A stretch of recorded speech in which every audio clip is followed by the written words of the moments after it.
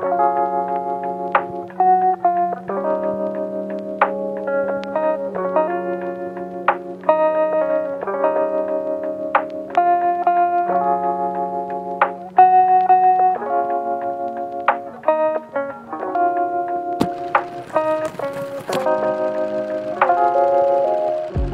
iPhone 15 Pro Max has been out for a while now, and I really wanted to test the cameras of this phone and give you my comparison with these.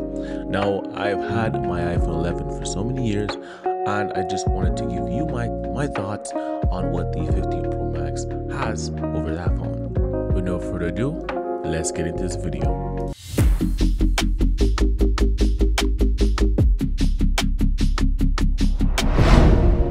Apple has made some significant improvements to their cameras this year, though some argue that the quality isn't good enough. Let's dive into the specs of the cameras to see what they offer. The phone features a 48 megapixel main camera with a 24mm focal length and an f1.78 aperture lens.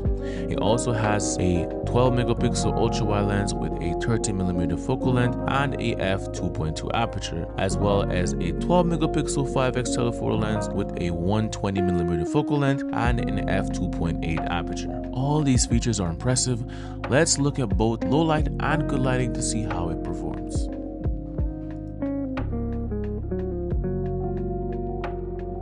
So now what I did was I went out at nighttime just to test these cameras, to push them to their farthest capabilities and see what I would get and in a low light environment.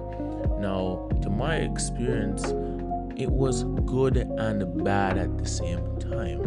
Now, I realized two things, which I was getting ghosting on these cameras, which every time a light was flashing or facing to me, I would get these bubbles that are going, basically light flares in the camera, which was pretty strange for me versus, using my iPhone 11, switching over to 11 Pro Max. I wasn't expecting to get these experiences, but I was.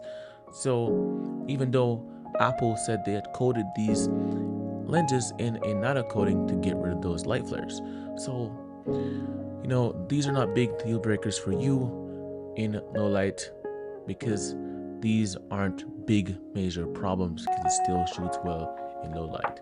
Now, for the front facing camera, that's a whole different story. The front facing camera tends to hit and miss in very dark lit environments. If you don't have perfect lighting, this thing will not focus. At the time of filming this, I was shooting on, I think, 7.0. I think it's the 0.2, 17.0.2. That was the version I was shooting on, and for the life of me, I could not get my camera to focus when there's light behind me for some reason. It would tend to focus on behind me and tend to leave me dark and blurry, which was really weird. Even touching my face just for it to focus on the front facing camera. But in perfect lighting, it worked very well, and I didn't have any issues with it at all. I'll be showing you basically everything I've gotten so far, and I think it looks really good.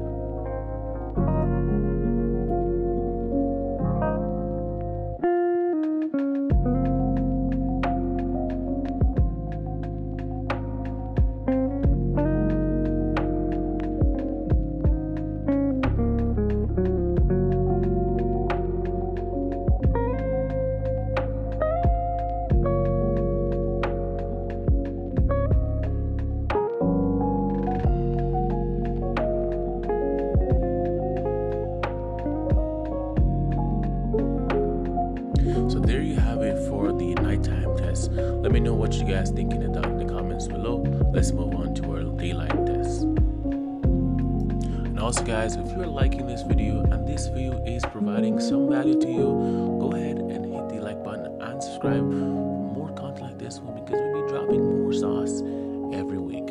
So hit that subscribe button and drop a like in the comment section below. But yeah, that's it.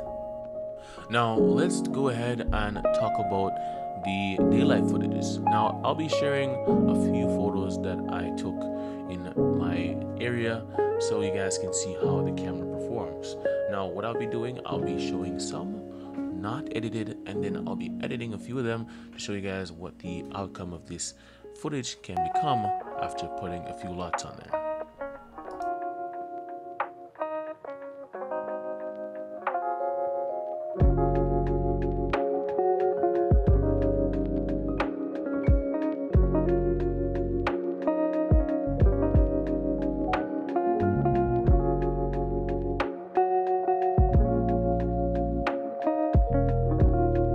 And what I also see that this camera is just more detailed, captures more light than my iPhone 11. I've seen a lot more things being done to this camera, introducing that new photonic engine that they've added to this year's phone. So my iPhone 11 could not keep up with this phone's camera capabilities because of that new photonic engine, plus just the sheer wideness of these cameras. They let more detail and more lighting, so I can do a lot more stuff with these cameras.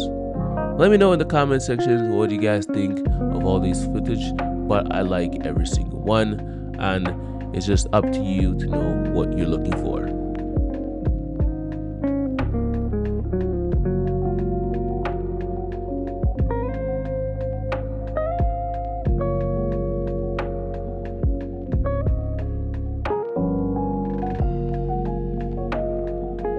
So there you have it, guys. That's basically everything I took, and that is my experience from what I've seen. The low light has been, a hit or miss with certain photos or certain lighting scenarios, but when shooting in perfect lighting or daylight, it shoots very well. And that's it for today's video. Hope you guys like this one, and please hit the like button and subscribe if you like video content just like this one. But that's it for today's video. I'll see you guys in the next one. Peace.